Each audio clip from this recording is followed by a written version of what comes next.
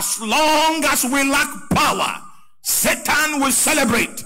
Satan will rule through immorality. He will rule through violence. He will rule through idol worship. And every man's heart will tilt in the direction of the manipulation of the kingdom of darkness if we are without power. It is frustrating attempting to be a pastor without power. It is frustrating trying to preach truth that has no backup. You know, the missionaries came to us and they came with the truth, but they did not come with the power to back it up. And that's why Ezemo is still in the land. Darkness is still in the territory. Because even though the message they brought was true, they could not prove it. And Ezemo had the ability to prove what he was doing. So he still had more followers. Hallelujah. Part of the destiny of the African church is to take back the truth which is no longer in the West, back to the West, in an accompaniment with crude oil, crude power, serious power. Because England is now a mission field. And those of us that will take the gospel there will not go back just with truth as it was brought to us. We will go back with an accompaniment of power that will defy any form of doctrine that has sustained their philosophy until this time. Jesus made us understand that if we are going to be relevant in the earth, then we must have supernatural capacity to bring about changes in the land and in the territory. So he said, ye shall receive what? Okay. Let me take you further. Hallelujah. In the Greek language, Greek is a very bogus language. And for instance, there are 4 words for power. The first word for power, which is the word that was used in Acts chapter 1 verse 8, is dunamis. Are you here? And dunamis has 2 meanings. The first meaning is potential energy. Please help me tell your neighbor, potential energy. Now, how many of you know crude oil? Crude oil. You've heard of it before? All right. Crude oil happens to be a complex mixture of hydrocarbons.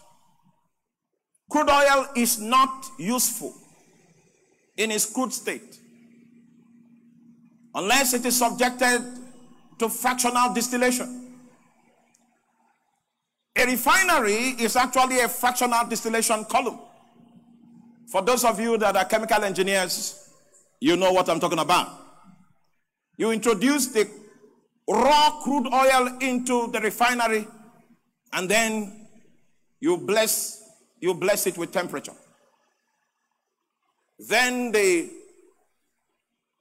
fractions that are in the crude oil will begin to distill at separate temperatures.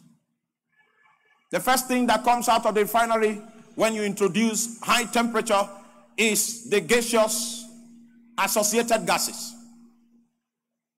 Part of these gases include the LPG that you use for your cooking.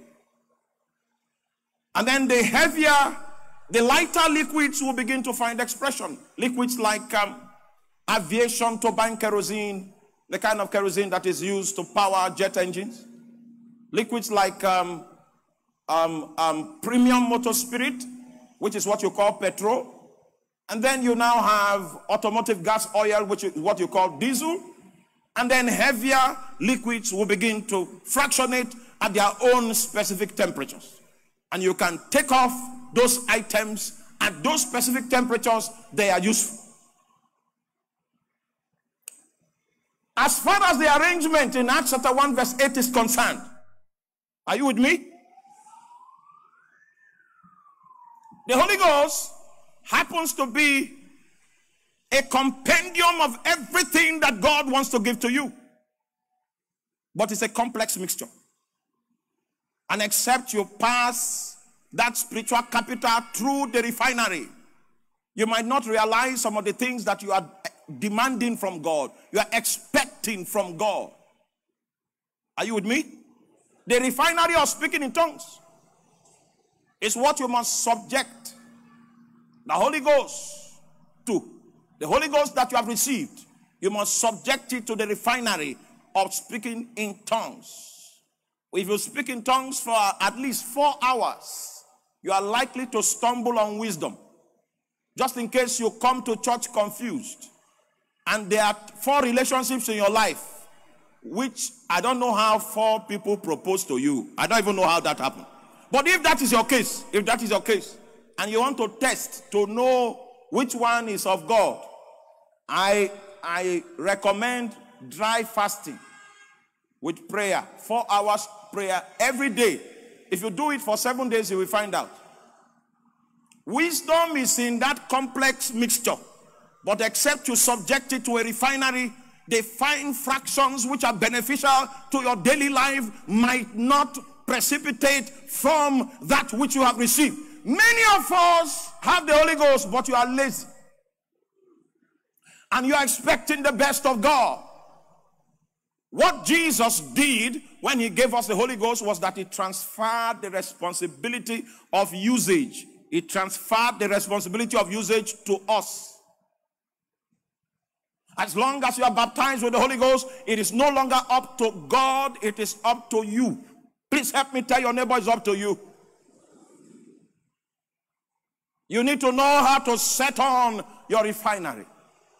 If you decide to be praying in tongues for 30 minutes, for instance, the Holy Spirit will measure out a possibility of life that is commensurate to 30 minutes of engagement, and that will be your reality. If you decide to pray for 1 hour every day, the Holy Ghost will also measure back to you possibilities of life that are consistent with your investment. If you decide that you will be operating on 2 hours of prayer every day, exercising your spirit, the possibilities within the range of 2-hour prayer is what your daily life and possibility will be about. And so your current experience today is a function of your willingness to switch on your refinery.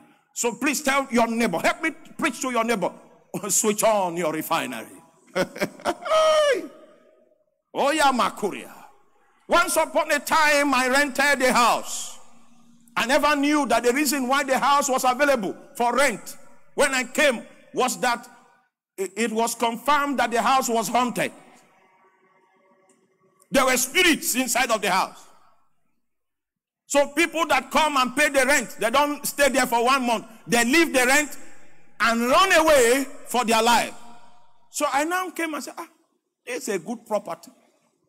And I did not know that the reason why other people too noticed it was a good property. But the reason why it was empty was because nobody could stay inside. And when I asked how much it was, they say 80,000. That's too cheap. So I paid for 2 years. And I gave glory to God. Called the man that lays rug, and he put rug everywhere. I said, this is a fine place. Hallelujah. In the night, Aiko Salamonte Ekamu.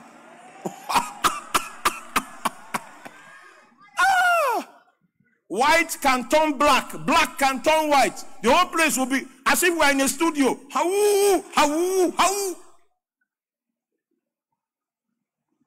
Hallelujah. Unknown for the spirits that have been playing ball there, I'm a man of fire. So I switched on the refinery. And the refinery began to work. All night, every night. All night, every night. All night, every night. Even the spirits knew that a madman had come into their football field. And one of those nights, I was in prayer. And I had a vision. And I saw a witch. She projected as if she wanted to strike me. And I said, I strike you with blindness. And then the vision left. It's okay. Then somebody came to visit me over the weekend.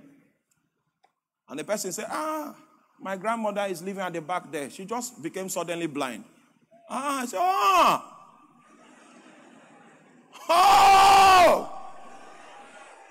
So it was not as if the place was haunted.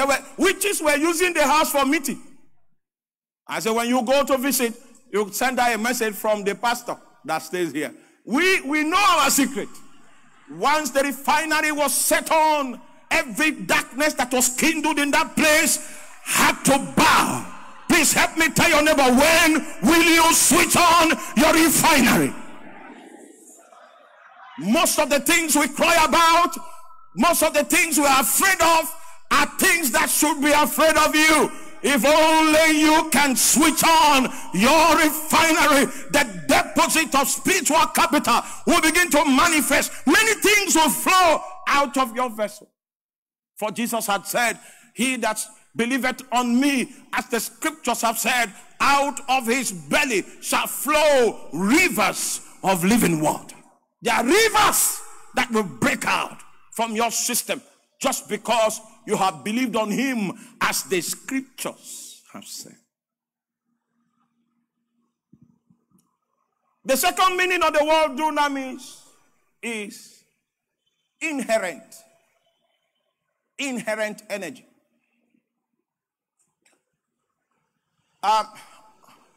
My phone is a Samsung phone, and it runs on an Android operating system. And if you have a phone with an Android, it means it is Google Store that you will go for your applications. If you are looking for an application and you go to Google Store, you find it and you accept the terms and conditions of the company that built the application, it begins to download upon your phone. If you have 100% download, you don't need to go back to the company to ask them for permission to use the application, because the application is now one with your phone.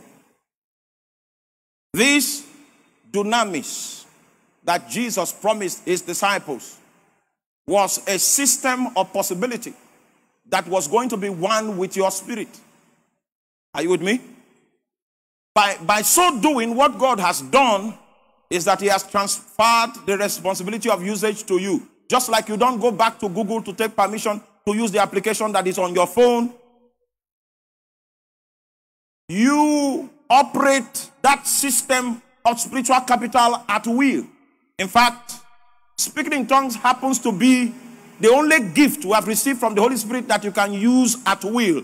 According to the book of 1 Corinthians chapter 14, Paul said that I will pray in the Spirit. I will pray in my understanding also. That is to say that it's up to you to decide how much of this spiritual capital you are willing to use on a daily basis. When I discovered that it is up to me to use, I wanted to see how far I could pray. And so some Saturdays I shut down and I begin to speak in tongues. I did 4 hours the first Saturday. Next Saturday I came, I did 6 hours. Next Saturday I did 8 hours. And a time came when I prayed in tongues for 18 hours. I said, so, okay. So if I want to go, the system will support me. You are prayerless. That's why you are still fornicating. You saw a woman's breast and your leg began to shake like this. It's a proof that you don't know fire. It's a proof that your refinery has broken down. It's a proof that you are not willing to come out of your situation. Because the day you become willing to come out of that situation and you begin to engage prayer, you will find out that the things that you call your weakness previously, you will pass from before them and go to a land where they don't exist. Oh my God. We miss so much when we refuse to engage God. Because built into that facility is the possibility to engage God and to travel in the Spirit.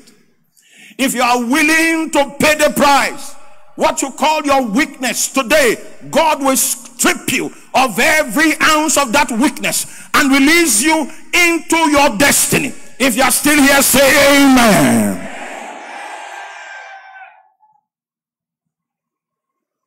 So that's the baptism in the Holy Ghost. But that's not all that the baptizer does. In the book of Matthew chapter 3, the Bible says he will baptize you, one, with the Holy Ghost.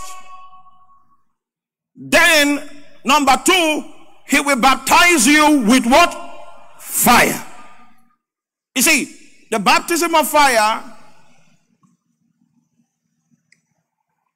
is a wonderful spiritual experience. Meanwhile, the baptism of fire, it comes on the foundation of the baptism of the Holy Ghost. When you are baptized in the Holy Ghost and you decide to begin to run